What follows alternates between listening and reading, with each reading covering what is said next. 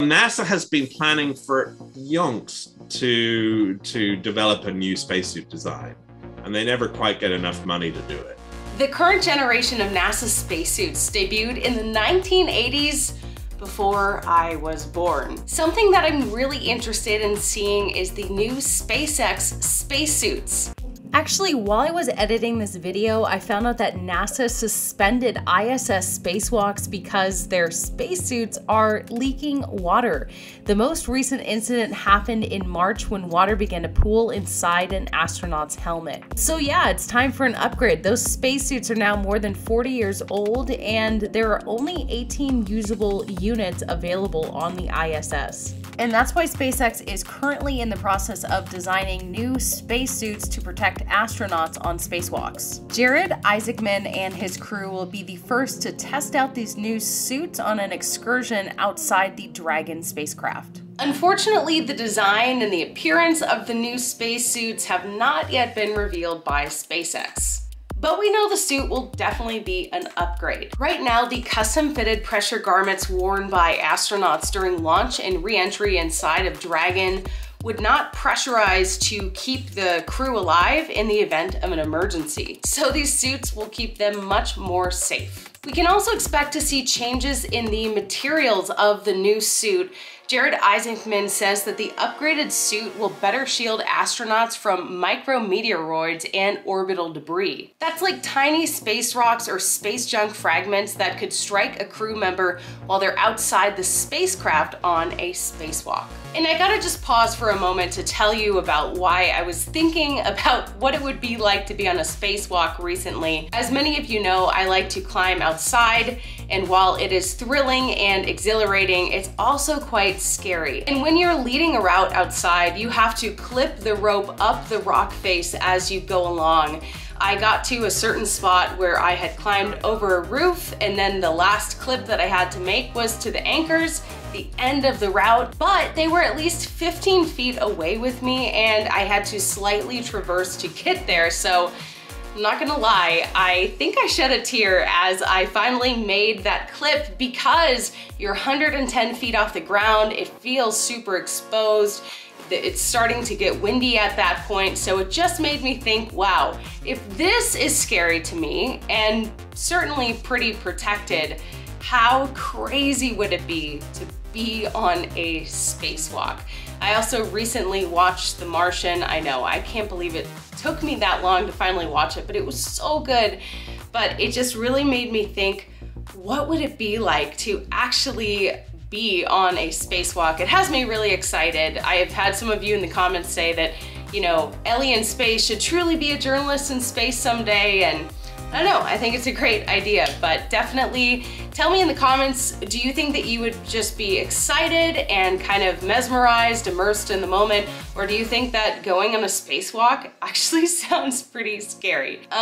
Yeah, let me know in the comments. Now, the new suit will look more like SpaceX's in-cabin pressure suits than NASA's older, bulky spacesuits used for excursions outside the ISS. Jared Isaacman was quoted saying, "You're adding lots of redundancies in the suit that don't exist today since it's more last line of defense." He was referring to differences between SpaceX's current suit and the new EV spacesuit. He says, quote, "You have a new visor, new seals, then mobility, joints everywhere for increased mobility and dexterity in the fingers and such. I think visually it will be more along the lines of what it currently looks like, but very much like a new suit." So it's all in the details, right? It might not look that different according to Isaacman, but it will definitely keep astronauts much more safe. Isaacman said the crew will wear the new suit during launch and re-entry because there's simply not enough room inside the capsule to carry the suit and change into it once in space.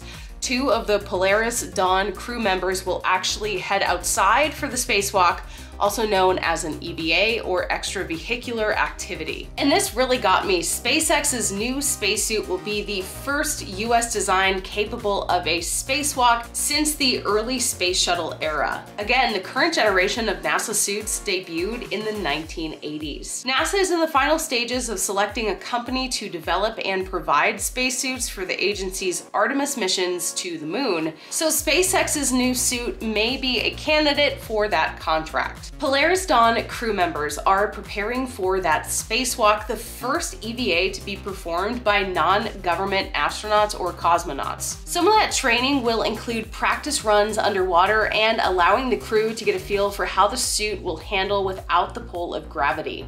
And while I was talking to Jonathan McDowell recently about the picture of our black hole in our Milky Way galaxy, I also asked him what he thought of and wanted to see with the new spacesuit. So here is some of that conversation. Do you have any interest in the new spacesuits that are being developed by SpaceX? Well, I think it's an important evolution, right? So yeah, SpaceX is what's critical about what I assume you're talking about is the EVA spacesuits, the spacewalking spacesuits. Yes. And that's like a real spacesuit, not just a crappy pressure suit that's there in case your cabin springs a leak, right? This is something, an EVA spacesuit, an extravehicular activity spacesuit, is really a self-contained spaceship, right? It's a spaceship shaped like a human. Right. And so that's a whole other level, right? And it's critical if you want to go outside your spaceship for a spacewalk like they're doing, or if you want to go and walk on the moon, for example. So it's an important new capability for SpaceX that they haven't had before.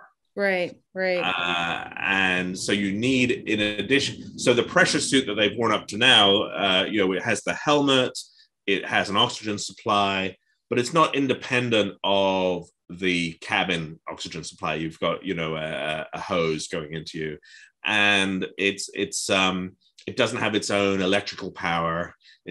I don't think it even has a cooling system. So you need, it will keep you alive if the cabin springs a leak on re-entry or something like that, right? That's why they wear them when they're going up and going down. That's the most likely time that you might have some sort of catastrophic failure. And so if the air rushes out of the spacecraft, you still got some air to breathe. But you're still dependent, for anything longer than a few minutes, you're still dependent on the spaceship's own AC and air supply and electrical power and things like that. Mm-hmm. So with a spacewalking spacesuit, you have a backpack that contains all of that stuff, right? It has its own electricity supply, its batteries, it has its own air supply, and you have a special underwear with tubes of water running through them to keep you cool so you don't overheat when you're exposed directly to the sun. And you have, a radio system to communicate back to the spacecraft. All of these, you have basically everything that an actual spaceship does, right? All put in a backpack and with this suit attached to it. And then the other thing they got to do, right, is be prepared to have all of the air go out of the Dragon when they open the front part and go outside. And then they come back in and they have to have enough spare air to fill the Dragon with air again so they can take the spacesuits off. And you got to make sure that you can open and close this hatch in space. And when you close it, it's really closed and sealed. And that's not trivial either, right? Because it's one thing to make the hatch seal nice on Earth when you're, in like Florida conditions, right?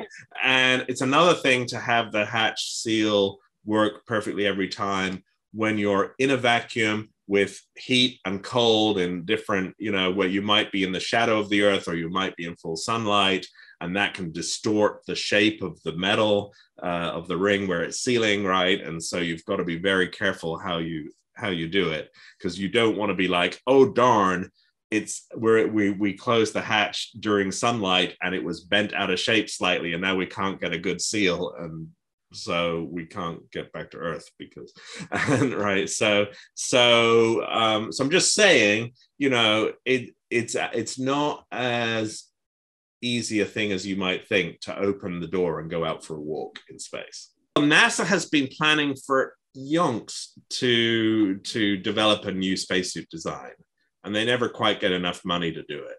And the spacesuits we're using now on the International Space Station for spacewalks there on the US side, they were developed for the space shuttle back in the 1970s. The backpacks that are the key part of the spacesuit, that where all the clever is, are the same backpacks that flew. I mean, they've been, refurbished and all of that, but it's the same physical backpacks that have been used since 1981 on the space shuttle. So they're really old. What are some of the most important features you think that we need for, upgraded suits? Is it the weight? Is it the material to be more, shielding? Good question. I mean, I think, comfort's important, right? Cooling. I mean, one of the problems we've had with the shuttle suits recently, you remember when Luca Parmitano nearly got drowned during his spacewalk. Yeah. I see beads of sweat. No, it's not sweat. No, it's not sweat. Hey, Luca, can you clarify, is it increasing or not increasing? It's hard to tell, but it feels like a lot of water.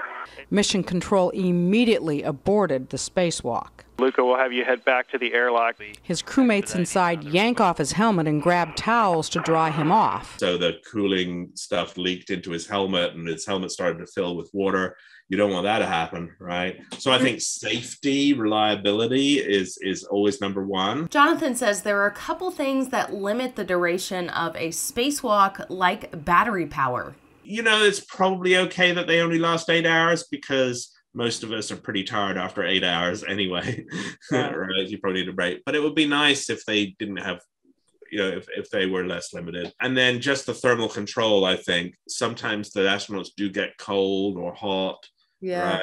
Right? So you need a more robust thing. And especially if you're going to use them on the moon, where the changes in temperature can be extreme depending on whether it's daytime or nighttime. The other thing I'd like to see, I don't think this is part of the SpaceX design, is the NASA astronauts have a thing called a safer, which is a little extra backpack that goes on the bottom of their normal backpack that has rocket thrusters on. And so if their tether breaks and they start floating away, like in Gravity when George Clooney sort of goes off into the distance, right? They have a backpack that they can activate to rocket them back to safety. And, they've never had to use it in reality. They've done test flights of it, but they've never had to use it in a real emergency situation. But they have it every time. All right. And that's something that would be nice to have, a fancier one of those that you could actually use just to whiz around more. And yeah. Having said that, and these current spacesuits are really old and so on, they've done darn well. The capability to do spacewalks, to go outside the Dragon, is really important. It's going to be really important if they send it out to the moon and they have to do construction work on the Lunar Gateway or something like that. So I think it's cool that they're kind of getting, the Polaris folks, right, Jared Isaacman and so on, to sort of pay for this thing that they're going to need later. Yeah.